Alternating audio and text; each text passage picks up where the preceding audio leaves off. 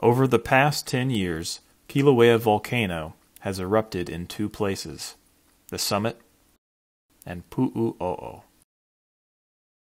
On April 17, 2018, USGS scientists observed increased pressure of the magma system beneath Pu'u'o'o. This caused the crater floor of Pu'u'o'o to rise. Kīlauea's summit also went through a period of increased inflation. On April 26th, the lava lake overflowed onto Halema'uma'u crater floor at the summit. On April 30th, the crater floor of Pu'u'o'o collapsed.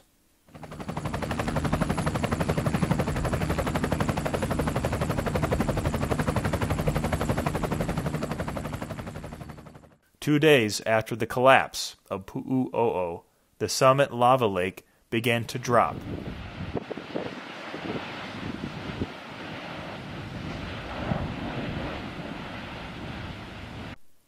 After the collapse of Pu'u'o'o, USGS scientists detected a series of earthquakes moving east, signaling an intrusion of magma along the middle and lower East Rift zone. The first fissure opened along the lower East Rift zone in a residential subdivision called Leilani Estates. Between May 3rd and May 6th, 10 fissures opened in the lower East Rift zone.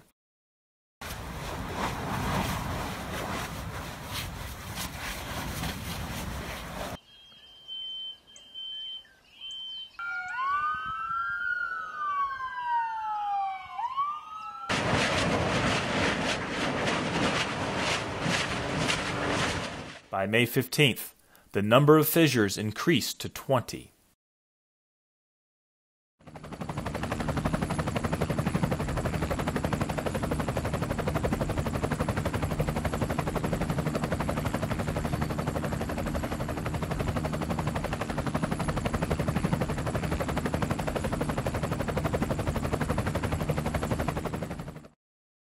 On May 19th, lava flow fronts formed and moved towards the ocean to the southeast.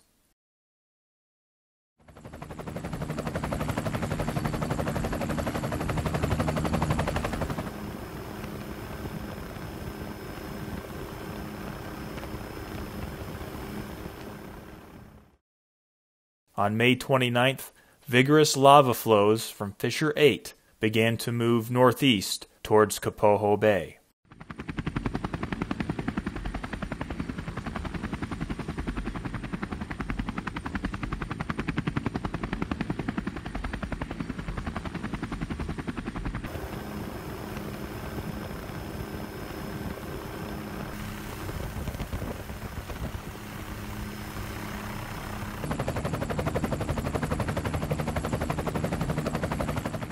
Over the next month, lava from Fissure 8 continued to flow towards the ocean, creating a large lava delta.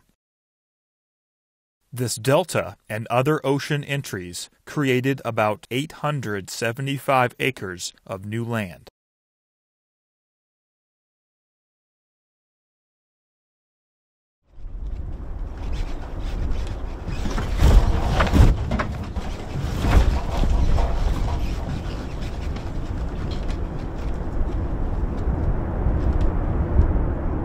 As the summit subsided and adjusted to withdrawal of magma, powerful earthquakes and ash explosions grew more frequent.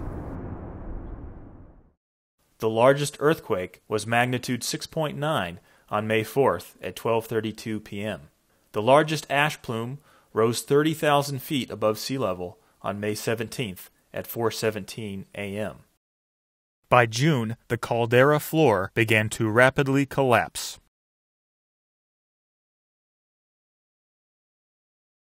Dramatically changing the summit landscape throughout June and July. From May through August, more than 80,000 earthquakes rocked the summit with 62 major collapse explosions. As a result, the depth of Halema'uma'u crater increased from 280 feet to approximately 1,600 feet, and the diameter more than doubled.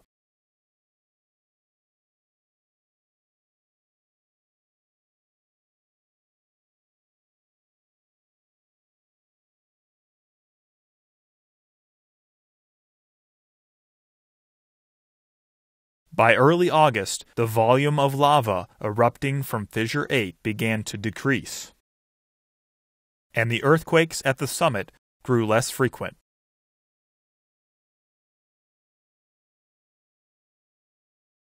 Even though the eruption events shown in this video appear to have slowed, it is difficult to know if they have ended. As of September 2018, lava flows covered 13.7 square miles of land. Over 700 homes have been destroyed, and approximately 2,000 people have been displaced. Many places within Hawaii Volcanoes National Park are transformed by these events. Hawaii Volcanoes National Park thanks all residents and visitors of Hawaii for their continued cooperation and understanding as the park continues to recover.